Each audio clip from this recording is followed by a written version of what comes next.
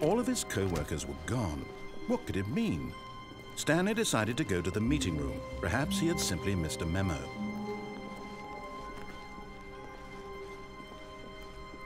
We'll go ahead and Stanley we'll continue looking down the main ending He side. entered the door on his left.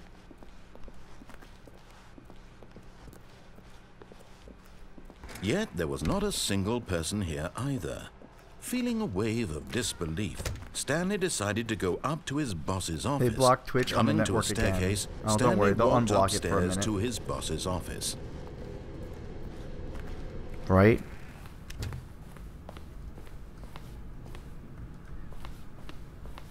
It only lasts for so long.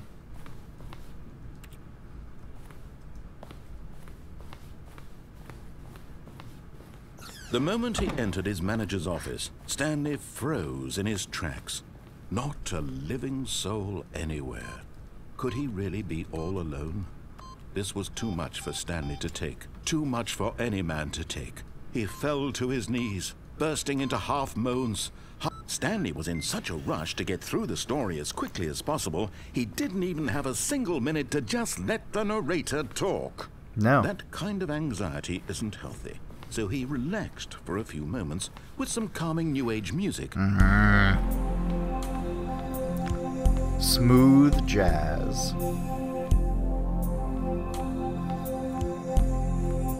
Yeah, run around in circles. Feeling soothed and rejuvenated, Stanley calmly walked forward into the opened Oh. passageway.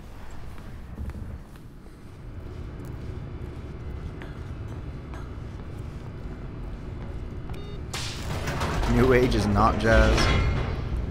But, oh, you missed it. One of the things had me actually play Portal and actually play Minecraft. You know, without being able to do anything. It was great. The narrator got Stanley judgy. walked straight ahead through the large door that read Mind Control Facility.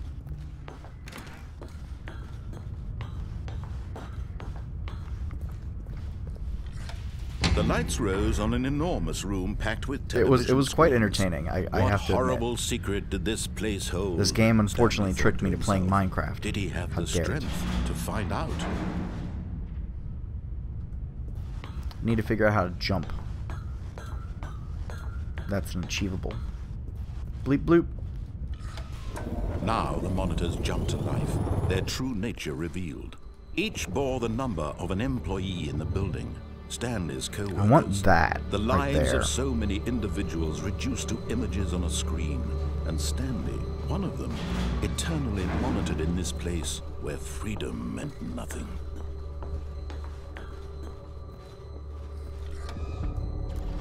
This mind control facility, it was too horrible to believe. It couldn't be true. Had Stanley really been under someone's control all this time? Was this the only reason he was happy with his boring job? That his emotions had been manipulated to accept You know, I him kind of blindly? do want a wall of TVs. No. Like 5 He screens. refused to believe it. He couldn't want, like, a accept whole it. screen His full of, own like, life chat. in someone else's control. And then, like, Never. sub-chat. It was unthinkable, wasn't it? Was it even possible? Had he truly spent his entire life utterly blind to the world? But here was the proof. The heart of the operation. Controls labeled with emotions. Happy, or sad, or content. Walking, eating, working. All of it monitored and commanded from this very place. And as the cold reality of his past began to sink in, Stanley decided that this machinery would never again exert its terrible power over another human life. For he would dismantle the controls once and for all.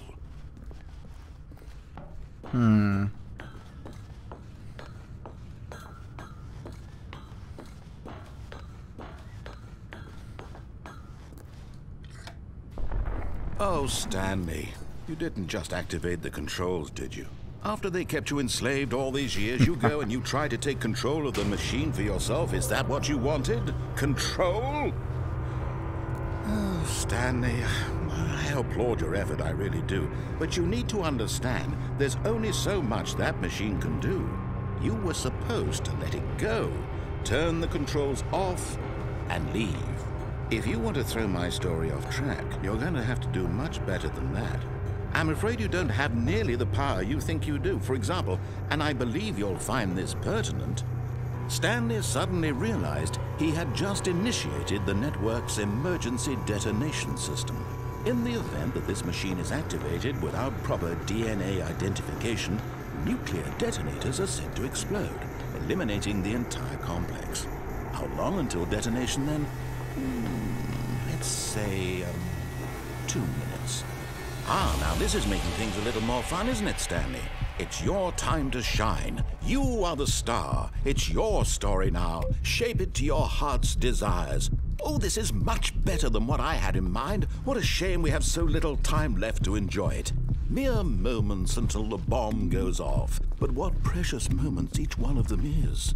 More time to talk about you, about me, where we're going, what all this means. I barely know where to start.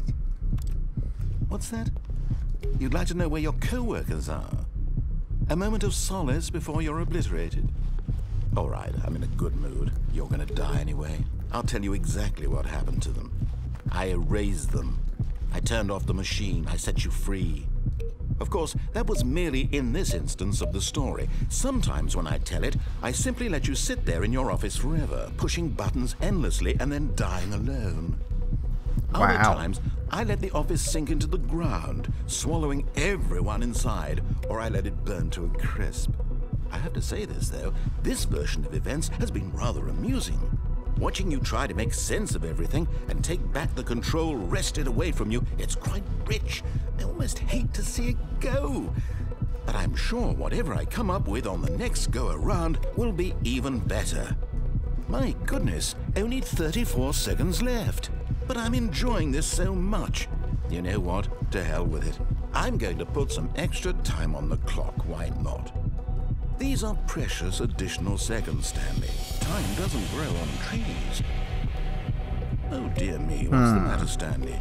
Is it that you have no idea where you're going or what you're supposed to be doing right now? Or did you just assume when you saw that timer that something in this room was capable of turning it off? I mean, look at you. Running from button to button, screen to screen, clicking on every little thing in this room.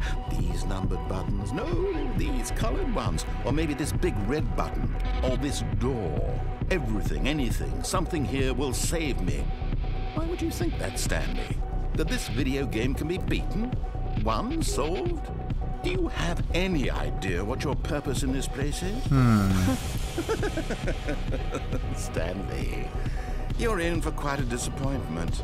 But here's a spoiler for you. That timer isn't a catalyst to keep the action moving along.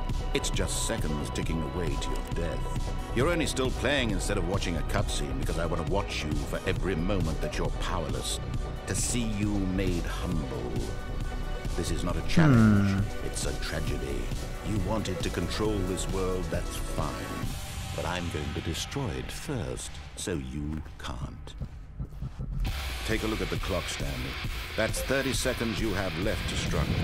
30 seconds until a big boom and then nothing. No ending. Just you being blown to Guess I can't do anything here. Will you cling desperately to your frail life, or will you let it go peacefully? Another choice. Make it count, or don't. It's all the same to me, all a part of the joke.